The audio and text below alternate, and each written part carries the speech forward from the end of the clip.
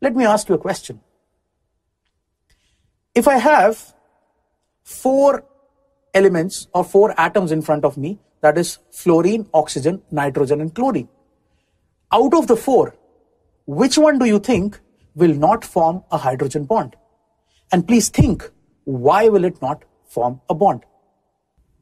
Now, some of you must have chosen the answer as chlorine and the others would have taken it as nitrogen, because these are the 2 possibilities or the 2 most likely possibilities for this answer. Now, if you remember that the electronegativities of nitrogen and chlorine are almost same, right? But still, there is a difference as to which one will make hydrogen bonding. And that difference arises from the second factor that we had learned, which is the small size of the atom. Now, how does the small size make a difference between nitrogen and chlorine? This concept will be discussed with respect to charge density. Now, for understanding charge density, let's go to the kitchen. Come. Hey guys, how are you? I told you that we'll be having some fun in the kitchen. I know you might be hungry looking at the kitchen, but we'll have a topic of discussion first and then I'll make you eat the pizza. Right, so now what happened was I told you that nitrogen and chlorine both have the same electronegativity values, that is 3. But still, we said that chlorine does not form the hydrogen bond and it is only nitrogen which can form the hydrogen bond. Now, why is that? That is a term where we said it's the charge density. Now, what exactly do we mean by charge density? I'll take this example of pizza. Don't start watering your mouth. I'll take the example of pizza and then we'll understand the concept of charge density. And once we are done with this, it's all yours. You can have it. Right? Now, let's see. Come over here. Right? So now let's say I have one regular pizza and I have one medium pizza. Depending on the size, let's say this is nitrogen and this is chlorine. We all know by now that nitrogen would be smaller in size and chlorine would be larger in size.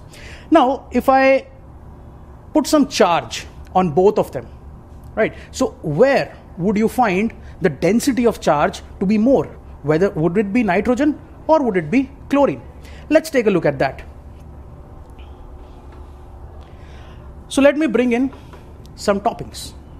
Now you see, I have 2 toppings where I have tomato and olive, right? And I have bifurcated them into 2 equal parts.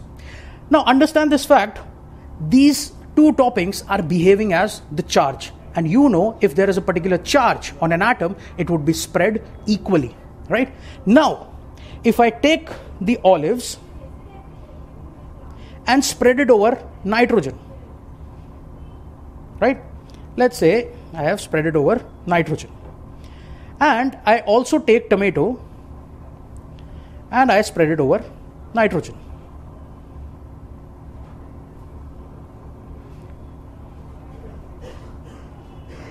Right? And now I do the same thing with chlorine as well. So for chlorine, I'll take my olives, which were exactly equal to what I have done on nitrogen, and I'll sprinkle this across. Right? And I'll take my tomato and I'll sprinkle it on the chlorine as well. Now, where do you see that more amount of toppings are present on each slice? If I take out one slice and if I take out the other slice, where do you find that the amount of topping is more? Exactly, the amount of topping is more on nitrogen, right? So what will happen? See, what I'll do is I'll bring in 2 hydrogens with me, right? I have 2 hydrogens. Now, if I place the 2 hydrogens over here, which slice, I'll repeat it again, that which slice would attract the hydrogen more towards itself? The one which has a higher charge density is the one which will attract the hydrogen more. And that is why the charge density on chlorine is less, because of which the hydrogen does not get that partial positive charge that we are looking for forming the hydrogen bond, as compared to what happens with nitrogen, right? So that is why nitrogen is the one which forms the hydrogen bond, and chlorine, although having the same electronegativity value, cannot form the hydrogen bond, right? So now, with the pizza slices, you saw that the one having a higher charge density is attracting the hydrogen more towards itself, and the one which is having a lower charge density is not capable of producing a delta positive charge to the extent which is required for hydrogen bonding. So can I conclude and can I say that it is not the electronegativity value that actually determines the hydrogen bonding capacity, but it's the charge density that helps us out in solving this? Because nitrogen was small, chlorine was big. The electronegativity values were 3 for both of them, but still only nitrogen formed it. That was because of its charge density. I hope this phenomena is absolutely clear to you. Right. Now, this one's for you. Take a bite. Bye-bye.